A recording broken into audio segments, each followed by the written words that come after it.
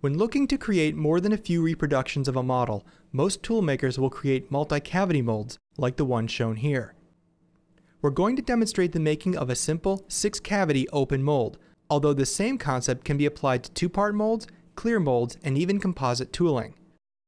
We start off by machining our model. For this example, we're using Freeman's machinable wax because of its ease of machining and excellent surface finish. Our machined block looks like this.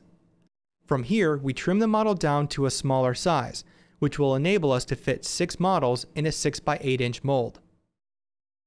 Here is a single cavity mold created from our first model.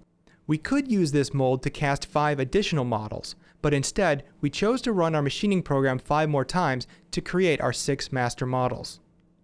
Our mold frame is large enough to ensure at least 3/4 of an inch of silicone rubber will surround our models.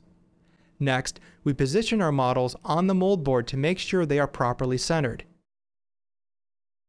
Then we apply Plasticon modeling clay to the edges of each model to secure them onto the mold board and make sure the rubber won't flow underneath.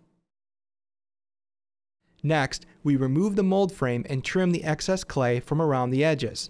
And then we apply a little wax release on the mold board. This wax release will remove any of the remaining excess clay. With the mold frame reattached, we begin to pour our Blue Star V340 silicone rubber. We pour in a narrow stream, which enables the material to easily flow around detailed edges and into cavities. Unlike some other materials, V340 will not entrap air in our cavities. Instead, it flows to the bottom on its own, quickly releasing any bubbles and allowing more material to fill the remainder of the cavities. The next day, we remove the mold board, revealing the bottom sides of our 6 models. Each model is then removed easily, revealing our 6-cavity mold. After cleaning up some of the flashing, our mold is ready for casting.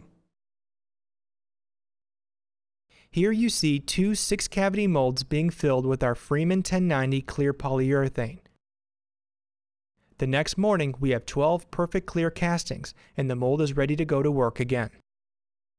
Please like, subscribe, and ring the bell to be notified when new videos are released. This particular video is part of a much larger set of videos, originally released as a DVD, but now available in our extensive online video library, which you can view for free at freemanvideos.com.